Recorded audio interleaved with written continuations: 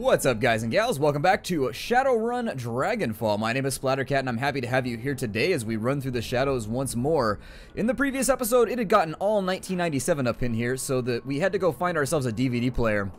And I haven't seen anybody be that desperate for a DVD player since right before the turn of the millennium, but in any case, it's going to be super awesome because once we get one, we'll be able to watch Equilibrium and also figure out who may have killed our best friend. And so I think the game... Well, the first thing I want to do, before we go any further, let's go to the Talismongers. And I think he was down here somewhere. Talismonger! Where are you? I'm all disoriented. There he is, Talismonger. Let's go on down to the Talismongers. And I wanted to spend a little bit of money working on my spells. Now, I've been thinking about this in my off time. And I think I'm going to switch more towards the mage end of the spectrum, just using my totem as an extra ability. Let's talk to Goldie-Eye Girl. Absinthe keeps her eyes hidden from view. Please excuse me, I have work to do. Well, I guess that's that. Let's go talk to Algernon then, since he's the guy who's packing the goods. And he says hello again. General pleasantries. We're not going to do like the random vendor stuff. Let's ask him some questions. I have a question for you if you don't mind. You're in luck. I have a great many answers. What kind of magic do you practice? Shamanic? Hermetic? Personally, the true kind, but I sell goods tailored to all traditions. In my shop, we do not discriminate. Anything else you need to know? What's the deal with your assistant? There's something funny about her eyes. Absinthe is a friend, nothing more. She helps out around the shop when the fancy strikes her. She's nobody's assistant, and I am no one's master. But her eyes? He pauses for a moment, considering. I believe that they suit her personality. Anything else? What's your story? Have you been in the cruise baser long? I have many stories. Stories of dancing spirits and raging dragons, of unchecked magic and swarming chaos. All of these stories are true. As for the cruise baser, I've always been here, quietly peddling my wares. It's a simple life, but a good one. Let's ask what he's selling. Let's see if we can't rope ourselves anything else. So I did want to get an apprentice outfit. Let me look at my stats first and foremost so that I can figure out what I'm tailored for. It's been a day or two since I played last. I know I always lead off like that, but it's my go-to excuse. I try to spend a little bit of time before each episode acclimatizing myself, or kind of gaining the climate of the game, I suppose, and figuring out where I want things to go. So charisma, we've got a lot of points in charisma. I think I'm going to start focusing a bit more on spell casting too, because I would like to have some spellbook slots that are a bit more useful to me. And as I recall, so we've got haste, we've got barrier, we've got heal wound. So what I'd like to consider is maybe swapping in an attack spell of some sort here, kind of an AoE, something that might be useful since we're going to be planning on replacing our other mage. Oop, I don't want to talk to you. I have nothing to say to you, goldie-eyed lady. Away from me, Goldschlager. And so, let's see what he's selling. Power Bolt would be nice, but I think the first thing that I'd like to grab is going to be Mana Ball for 10 AoE damage. Yeah, that seems like something that'd be nice to have. So we'll take Power Ball right there, Mana Ball. It's not Power Ball. We're not gambling every time we cast it, although I suppose we might be. And Mana Bolt is the other go-to spell that people tend to pack as mages. But for now, I think I'm going to go for the Apprentice outfit so that we have a better uniform. So we've got a couple of extra stats. And so we'll confirm that. That puts us down to 900 New Yen, which is going to be a little bit lower than I'd like to be. But it's okay. It's my online life is starting to look like, or my Shadowrun life is sort of starting to look like the life that I tailor here in real life. Just broke all the time and not sure where all my money went. Let's equip our goods before we go any further, just in case we get ourselves into trouble. I should probably also drop off some of this equipment, considering we have no throwing skill. I'd also like to spend some money on medical supplies between here and maybe the next episode. I don't know how I upgrade. I'd like to get Mana Ball 2 or 4, 2, 3, or 4. It's a little bit better and does more damage. For now, I think it's going to force me to go back to my stockpile. So let's go back to the stockpile. And once we are back at the stockpile, that's going to be where we can swap our loot out, I think. Did I even buy it? Hold on. I know I had problems with this before. Yeah, I did buy it, but I think I sent it to my storage facility. So let's go back to our locker. So I'm spending a little bit of time doing the roundabout method for getting anything else done. I do have a problem where occasionally when I log back into our little base area, I can't interact with objects or anything like that. Another bug. I've had a lot of bugs playing through the game, like a ton of bugs. There it is right there. So we're going to equip that, and we've got our secure shaman clothing. That's the clothing we wear when we need to feel like everything's alright in the world, but for now, we want this one. It doesn't appear to look any different. Oh, it does. We've got like a cool little coat thing going on. We got kind of a bandana, hood. Nice. Let's check our computer over here, because in the previous episodes, we had also sold off some equipment. Your workstation and mission computer. Yes, yes, yes. So we have one unread message. Let's check the new messages. To Three-Toe. We would like to arrange a meeting between you and one of our representatives. You'll find him at the cafe nearby. His name is Luca Dwyer. He will be expecting you. Come alone. Okay. Let's go and check the Shadowland BBS. And claim payment for sold data. Nice. So we got ourselves 550. Oh, never mind. So there was escrow in it as well. So we got ourselves 495 new yen for our future expenditures.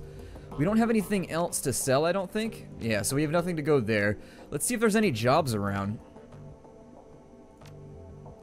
As of right now, it doesn't appear as though there's anything waiting for us. So we can go to the cafe. It looks like we've got a little bit of a split in the road. We've got a fork in the road. We've got to choose which way we want to go. I'm talking about forks, getting me hungry right now. I only had a granola bar today. I haven't fueled myself properly. I don't have all the caloric intake that I need right now, but we will Shadowrun anyways because our character's skinny, so we're going to take after that. We have the cafe was down here, so let's go see what the side mission might be, because we could use all the extra money we can get. When you're running in the shadows, it never hurts to have a little bit of extra scratch in your pocket to make life work out. Kami over here, let's talk to her. She tips an invisible hat. Hey there, remember me from the cafe? My name's Kami. You looking for something? Well, who you are, for one thing. I'm Al Tug's ears and hands outside of the cafe. Call me Kami. I wear a couple hats, a barista, a gopher, keep my eyes and ears open. Let's just say that I get on by trading stories. So I can count on you to hear what's going on? Like I said, only if you've got something juicy for me, or if Al Tug wants me to tell you something, but that's rare. I may be his ears and hands, but he's got enough of a voice all by himself. Doesn't appear to be afraid to use it either. Not in the slightest. Since you moved here, I have some advice. If you haven't guessed already, he's got fingers and a lot of pies. I've seen what happens when he doesn't approve of someone or something. Pissing him off can't be worth it. And at the very least, you won't be able to get good coffee in this town again. She grins cheekily. So what's the story between you and Al Tug? She grins and winks lasciviously at you. Oh, surely you've guessed. You're not serious. She laughs. I can't pull a fast one on you, can I? Well, I'll tell you the real story sometime. How about that? Right now, I've got some errands to run. Come over sometime and we can chat over hookah or something, yeah? She lazily tips an invisible hat at you before turning her focus to a comm at her wrist. Alright. Tried to pull a fast one to make it sound like he was getting laid, but nope, I knew it was better than that. They're not jamming. That's the slang term in Shadowrun for getting it on. We could talk to Blitz, who's hanging out here. We've also got Luca Dwyer, and we've got Al Tug Ghazi. Let's talk to our teammate first, and we'll get him squared away. Blitz seems to have found a home for himself here at Cafe Jezve. Somebody told me that the C makes a J sound right there, Jezve. You find him jacked into a portable terminal, lounging in a haze of applewood tobacco. He appears to be supremely at ease. He lazily turns his head at the sound of your approach. Without a word, he sighs and jacks out of the terminal. Hey, Chief. You need something? Just checking in. You doing all right? His smile widens. Great, Chief. I'm doing just great. It's real nice to be able to wind down and relax for a change. No more worrying about this ganger, that ganger, sneaking around behind me or slipping a knife between my ribs. He slaps the table with a grin. It's a good change, Chief, I gotta say. Well, no one is ever really safe. Not when gangs are involved. Don't let your guard down. His smile widens and he taps his chest. You can see the outline of a machine pistol through the leather of his jacket. You underestimate me, Chief. I never let my guard down. Not even here. Any thoughts about the run you'd like to share? Well, I wasn't around for most of it, but you got me out of that hotel, and for that you've got my eternal thanks. Now that you've settled in, I've got some questions for you. Blitz glances wistfully back at the terminal on the table, then turns with a sigh of resignation. I suppose, but try and keep it short, alright, Chief? I got things to do. How long were you in the Drogon Keepa? I ended up there after the anarchist revolution of '39. I was a lost kid back then, too young to realize how good I was, how much money I could have made working in the shadows. He shakes his head, a wistful expression on his face. And so, being young and dumb, I fell in with a gang crowd, and that was that. You were a member of a drug gang? Why should I trust you? Why wouldn't you, Chief? I mean, just look at me. He does his best to give you a winning smile. I'm a trustworthy guy. Prove it. Tell me about the gang that you ran with. Well, I don't know all that much, Chief. I wasn't a member of the gang leadership or anything. I'm not really sure why you care, either. Consider it a test. I need to know where your loyalties lie. He rolls his eyes. If that's what it'll take for you to trust me, then fine. Anything for you, Chief. Well, where to begin? When I first arrived in the Drogon Keep, I spent some time taking in the lay of the land. The Schwarzerzen was still a pretty small gang, strictly street level, but I could see they were going places. I did a little pro bono decking for the leader, a fat little dwarf named Dieter. Soon enough, I was part of the family. For a drug gang, the Schwarzherzen were decent enough folk. I made a lot of money with them, helped them take the hotel in the first place, and we had a lot of good years there. Then Dieter was killed in a firefight and our happy little family fell apart. Was that when the hotel got attacked? Blitz takes another deep breath and shifts his weight from one foot to the other. Not exactly. The Schwarzherzen maintained their hold on the Drogenkeeper, but the change of leadership was bad news for me. After Dieter kicked the bucket, his second-in-command took over. She is a real piece of work. Called herself Leonie Luster. She had a vicious streak a mile long, and she was none too fond of me. Can't imagine. Did she turn on you? Immediately. I don't know why. Maybe she felt threatened by my friendship with Dieter back before he ate that bullet. Or maybe she was just jealous of my rugged good looks. Who the hell even knows? The point is, she went after me, vigorously, giggity. Within 24 hours of Dieter's death, I had a price on my head, then the hotel got taken over. So that's what you need to know about the Schwarzherzen. They were a great gang and a powerful one. I helped to make them that way. But then they had that management turnover and everything went to hell. Blitz rocks back on his feet, his hands in his pockets. That's it. End of story. Anything else you want to talk about? Wait a second. Ooh, we've got a intelligence check right here. So wait a second. That isn't it. There's some pretty big holes in the story. Come on, boss. That's all ancient history. Wouldn't you rather talk about the future, the runs we're going to go on, all that money we're going to make? Blitz, tell me what happened between Luster putting the price on your head and the hotel getting attacked.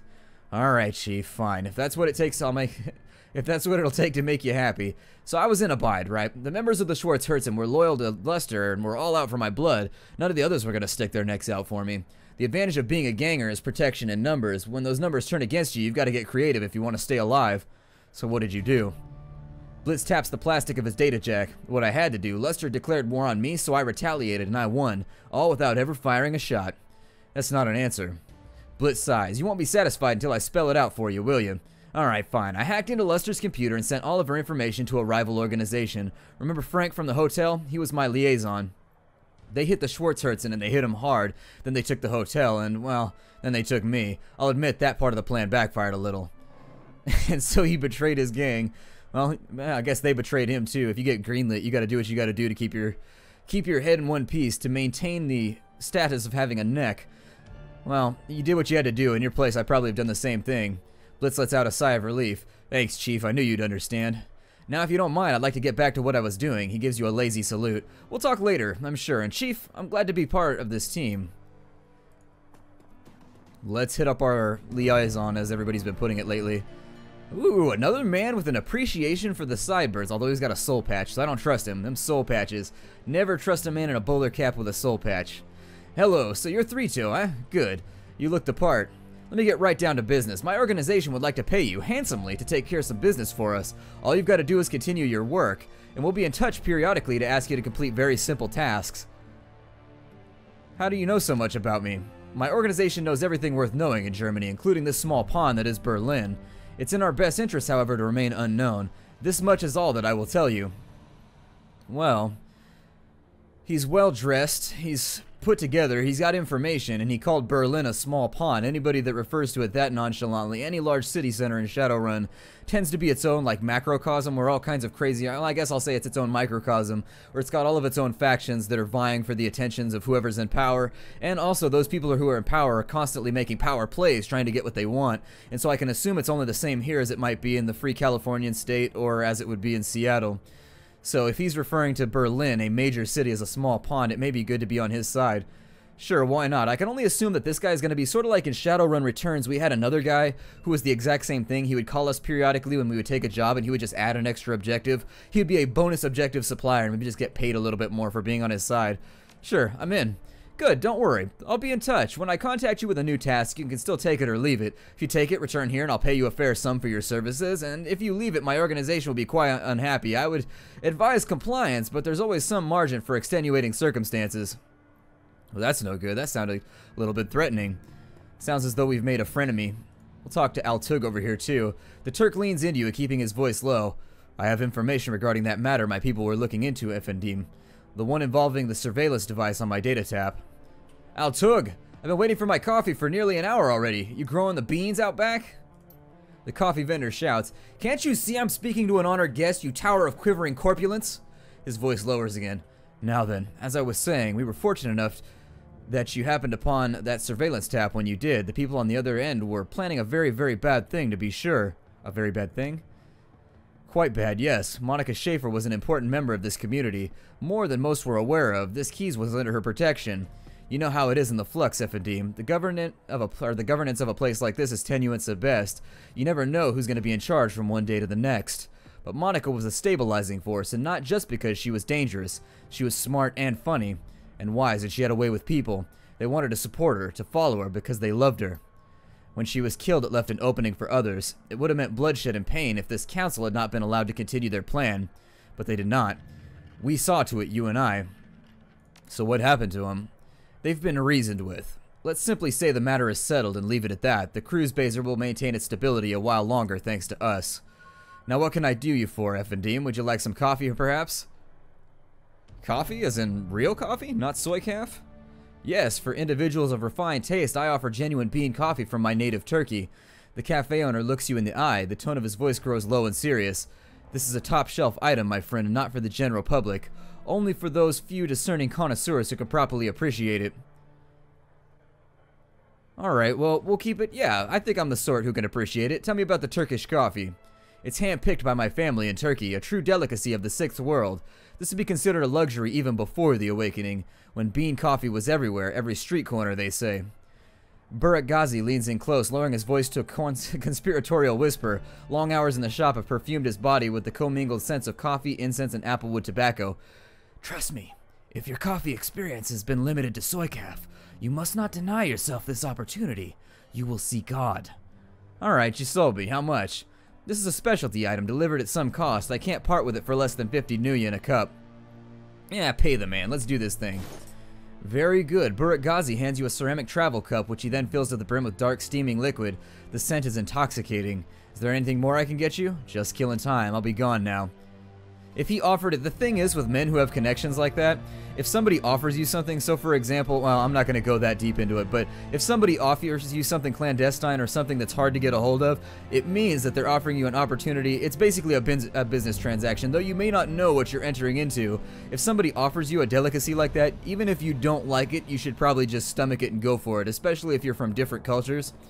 And so, you don't want to offend him, and since he's going to be our information broker for the remainder of the game, I think it's going to be in our best interest to be like, pay the man. Throw a little bit of money around. It never hurts to grease the palm. Like, I could pay him for information, or I could pay him for coffee now, and maybe later on down the line, he'll remember the fact that he and I had that pleasant conversation, I might get it for free. I don't know if that's how it's going to work within the confines of the game, but what I will say is that being the astute broker that I am, the Shadowrunner that I have been over the last 10 years or so, yeah, it's probably a good idea. Let's talk to Shradi. A stout old man looks up from whatever old tech he's tinkering with to squint at you through the thick, old-fashioned glasses. He pushes them up with an oil-stained finger as he straightens up to nod at you. He speaks with a gruff but well-meaning tone, heavily accented with German tonality. Guten Tag, what can I do for you? Mali tells me you're the man to speak to about DVDs. The little shrew sent you my way, huh? Shradi's smile broadens. Well, wonders never cease. Well, introductions are in order, I suppose. Shradi Buckman at your service. The old man raises a grimy hand in salute. Need something salvaged? Some old components? Oh, God. There's another enormous word. Velect? I'm indeed your man. I don't know. You guys can let me know down below, as always. Wonderful. How about that DVD player? Well, let's see. I think I got something that'll work for you. Shradi rummages through the junk heaped on the table behind him. A few seconds later, he snatches a battered plastic lozenge shape from the pile. And here we go, an old Korean player that I dug up last week. 2010 model, a real beauty. Shradi's smile broadens and he gives you a conspiratorial wink. They really like the word conspiratorial. I fixed her up and got her running, but without any discs to read, I've mostly been using her as a paperweight. Sounds like what I'm working for. How much you want for it? Shradi glances back at the DVD player, a rueful expression on his face. Well, I'll admit I'm a little loath to part with her. There are plenty of folks out there who'd really appreciate an older player like this, and I don't know what your intentions are for it. I suppose, given the time and trouble I took putting her back together, then I'd be willing to part with her for, oh, say, Shradi's eyes dart over your gear, a calculated expression on his face. How about 500 nuyen? Let's see if maybe I'm short on cash right now. Could I offer you something in trade? The old man pauses for a moment, considering. I'll tell you what, a few months ago I had a difference of opinion with that Burak Ghazi fellow from the soy calf shop. He hasn't let me into his establishment since, and I'd sell my mother for a decent cup of coffee. You get me a cup of Turkish coffee, the real stuff, not that fake shit, and I'll give you the DVD player. Sound like a deal? Well, it just happens, we just happen to have some coffee. Hand over the coffee. As it happens, I have a mug right here, chummer. Ah, thank you. Shroddy gratefully accepts the coffee, then snaps the lid back and inhales deeply, wiggling his mustache as he processes the scent. Yep, that's the real stuff, all right. Shroddy gingerly picks up the ancient device from the table and presses it into your hands. The plastic is scuffed and worn, and it rattles a bit when you move it. Give her some good use, all right? Cool. So let's return to Paul. And hopefully Amps will have something for us to do. I've talked to a couple of people who are well connected in the Shadowrun modding community, and they've been really impressed about the way that this game has turned out. They've beaten it before I have, because they have the, I don't like to play games side by side. I like to focus on one thing, and also I'd like to process things as they occur for you guys, so that you can see my real kind of reactions as the game takes its twists and turns. So as the dreck starts to hit the fan, I want you guys to be right there along with me for the ride. And so I've been trying to avoid playing ahead of this too far. Now that may backfire on me. I might do some stupid things in the future, but you never know. Amsel, hook me up here. Let's do some stuff. It seems that Amsel has assembled the team in your absence. They stand in a group around the old display that you had Malit deliver. On their faces you can see excitement and apprehension, curiosity and dread. Three-Toe, have you procured a DVD reader? I have, it's right here. Good, this should only take me a moment. Amsel disappears behind the ancient display. After a few minutes of fiddling with its battered inputs, he reappears, a satisfied look on his face. I look satisfied after I batter an input too. Everything appears to be functional. The disc should be ready to play. Well, don't keep us in suspense. Start the damn thing already. Three-Toe went to the trouble of fetching everything. Let him do the honors. Amsel steps back, clearing a path for you to access the antique machine. Let's do this thing. A soft whirring sound fills the air as the ancient DVD player spins the disc up to speed. The scratched LCD display comes to life and a menu fills the screen. Play track 1, let's go in order. The screen goes black and a cheerful digital chiming sound spills out of the display's speakers. A crackle of static fills the air, coupled with a shrill electronic whine. After a few moments, the display goes live and a disheveled-looking man appears on the screen. His eyes glitter with excitement. The timestamp on the screen is 2034. The 15th of September, or September the 15th, I guess. 2034, September the 15th. They've got that all weird. If it was in British format, it would be 15th September to 2034, and if it was here in the US, it would be the 15th of September in 2034. But here, they've just decided to throw me for a loop and make me just kind of pause before I read it. Hermie, I think we found her. After all this time, Firewing, I knew that she wasn't dead. His speech is jittery and you can hear the urgency in his voice. She survived the Dragonfall, just as I've always said. I knew it. I was right. The screen explodes into static and the electric whine in the background sharpens into a needle-like pulse of high-pitched sound. Somewhere in the background, Dante lets out a low whimper. The screen clears and an excited face is closer to the screen than it was before. The words spill out of him in a breathless tide. Taking a team into the socks to retrieve her. The radiation be damned. We'll have the appropriate precautions, of course, but we need to go now. Hermie, I think that the body may be nearby as well. Somehow, she survived all of this time. The screen explodes into static once again, then clears. The figure flickers across the screen. May not be back for some time. Look after Mom, okay? I worry about her. And Hermie, stay safe out there. I know that things are heating up in Berlin, and I know you. Student protest, civil uprising, you'll be in the middle of it, I'm sure. Just stay safe, alright, and I'll do my best to do the same. I don't know what's going on when I step into the socks, but I do know one thing. If the Firewing is a danger, I will put an end to her, once and for all. The display goes black and the background whine fades away. A moment later, you find yourself deposited back at the menu screen. Track number 2. The screen goes black for a moment, then a figure appears on the screen, your late client, Green Winters. His elbow is planted on the table that he's seated at, and his chin rests on his palm. The other hand is wrapped around a bottle of cheap whiskey. The timestamp on the video reads Christmas 2053. Found the message that Adrian left me all those years ago. I got it cleaned up the best I could. It's strange hearing his voice again. He pauses to take a long pull on the bottle. It's good to hear him, even if he did insist on calling me Hermie. Dr. Adrian Valclair, the hero of the people, Dragon Slayer, and my brother. He grimaces and rubs his eyes. Hard to believe it's almost been 20 years. Alright, so I'm gonna start recording these DVDs again, for me, for Adrian, and for whoever else might end up watching them. Every time I do this, it winds up feeling like a waste of time, but I keep doing it anyways on the off chance that I'll find something important. If I stumble into the clue that leads me to my brother, I know I'm gonna want it on film. I've been doing this for almost 20 years now, after all. No sense in quitting now. Christ. 20 years and all this time, no leads. Even with all of my contacts and all of my resources, he takes another long swallow of cheap liquor. Even with my legendary bullheadedness, I've made no progress at all. I haven't turned up a single goddamn thing. Want to hear something funny? The closest I've gotten to a clue was a rumor. Apparently, a team emerged from the Sox a while back. Nobody's clear on the date, but, and get this, he leans into the camera and gives a conspiratorial wink. Supposedly, they vanished without a trace. He upends the bottle and drains it, slams it back down to the table, his eyes rimmed with red. Not much of a rumor, considering. I already know that you're gone, big brother. I live with that every day. Abruptly, Winters leans forward and reaches for the off-screen. The display goes black, and a few seconds later, we're here. Track number 3. There's a grinding sound from the DVD tray. Green Winter's image appears on screen. There's an eager look on his face. The timestamp on the video reads 2054, October 12th. Stumbled upon this archival footage of Firewing's original attack, months before the Dragonfall. Easy to forget how devastating it was. Adrian saved a lot of people by bringing her down. I've got the footage all queued up to play, and starting it now, additional comments to follow. The slow whir of the DVD player shifts to a high-pitched whine. A distorted, wavering image blooms into being on the screen. A timestamp in the upper right corner of the screen marks the date, July 6, 2012. It's difficult to make out what you're seeing at first. The scene is dark and smoky, and the telltale flashes of emergency vehicle lights flicker on the periphery of the screen. The camera pushes in, and you can make out 2 figures standing in a ruined landscape. All at once, the sound cuts in. Again, for those of you just joining us, we are coming to you live from Stolberg. A few hours ago, the Dragon Firewing launched an unprovoked attack on his sleepy Hearts Mountain town, and you can see the results behind me: fire, ashes, and blood. We are joined tonight by a survivor of the latest and most horrifying attack. The reporter turns to face a pale man standing behind him. Sir, I understand that you've been through a terrible ordeal. Thanks for taking the time to speak with us tonight. The camera switches focus to a middle-aged man with a haunted look in his eyes. He stammers out a reply. Yeah, of course. If you could, sir, could you please tell the people at home about your experience of the attack? It was horrible. I mean, just pure chaos. So many people are dead. People I knew just roasted alive or trampled to death trying to escape. My own house was burned to the ground during the attack. My family, we have nothing now. You all made it through the attack, though? Your wife? Your children? Yeah, we all made it, thank God. We rode out the attack in a small shelter, me, my wife, and our 2 daughters. The shelter, it protected us, but the heat was just unbearable. We couldn't have stayed there much longer than we did. How long were you holed up there? 3, maybe 4 hours? I don't know. We just stayed inside until the heat died down and the screaming stopped.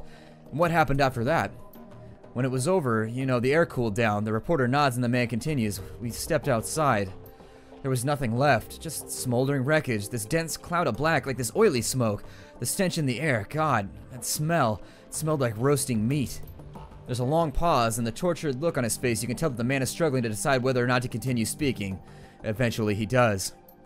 My girls, they found what was left of her nanny outside, her body, and what was left of it was slumped against the shelter door.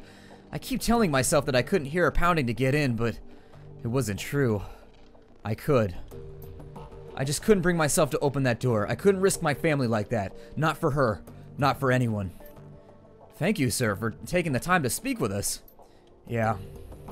You heard it here, an absolutely chilling account of tonight's attack. Again, the town of Stolberg has been reduced to ash, another victim of the Firewing. Stay with us here for more up-to-the-minute reporting on Firewing's reign of terror.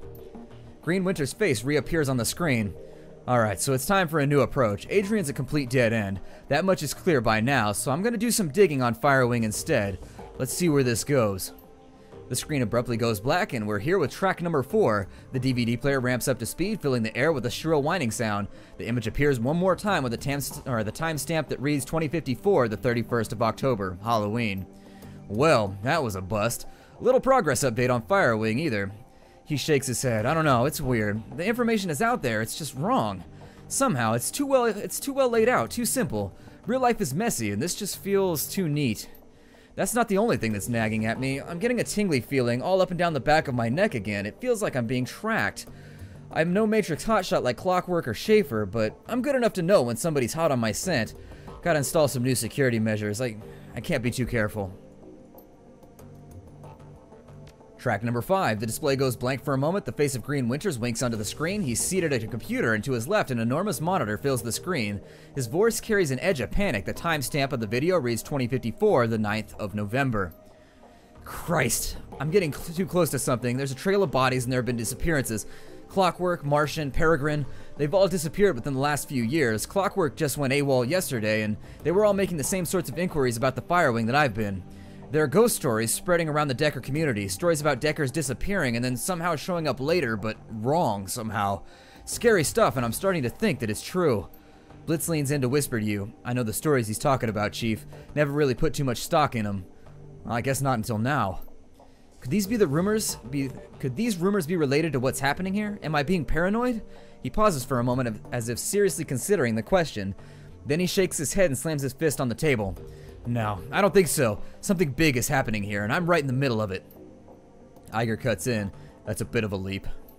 One other thing, Tolstoy told me a story about a kill team that might be related to all this. Apparently, a decker named Hellbore posted a theory about Firewing on the Shadowland BBS about, 5 months ago. About an hour later, a mil-spec team showed up in the meat space and cooked her entire apartment with her in it. If what Tolstoy told me was true, Hellebore live posted the event. She described her killer, this great big orc with skin grafts, then the whole thread disappeared, gone without a trace. Leap, Iger love? Sounds like he's on the right track to me. Iger holds her silent but concedes the point with a small nod. On the screen, Winter pauses. He looks like he's working up something. Finally, he speaks. I'm just gonna go ahead and say it. This has gotta be Firewing. All of it. Adrian was right about her. She's still alive, and she's out of the socks. She's covering her tracks, working the shadows, and preparing to rise again. And that means I have to find you, Adrian, for everyone's sake. Thankfully, I've got a lead. For the first time in 2 decades, I've got a solid goddamn lead. I've backtracked all of the Matrix node that Hellebore was looking into back to before she got cooked. Whoever's been purging the Matrix didn't think about that, and I found that she turned up. He stabs a few keys on the keyboard, and an image expands to fill the screen of his monitor, a satellite photo of a rural landscape, annotated with GPS data, a set of map coordinates. So now I've got a target. I've got a place to start digging. The Harfeld Manor, conveniently located, isolated stretch of the countryside miles away from prying eyes. Matrix records indicate that some sort of data vault exists beneath the estate, so that's what I need to get into. And this is where we came in. As if on cue, a familiar image winks onto the monitor to Winter's left. Monica. I think I'm gonna tap Schaefer on this job. She's got the skills to bypass whatever security they're running out there, and she's gullible enough to take the job in the first place. I'll feed her some line about Flux State security, and she'll eat it up with a spoon.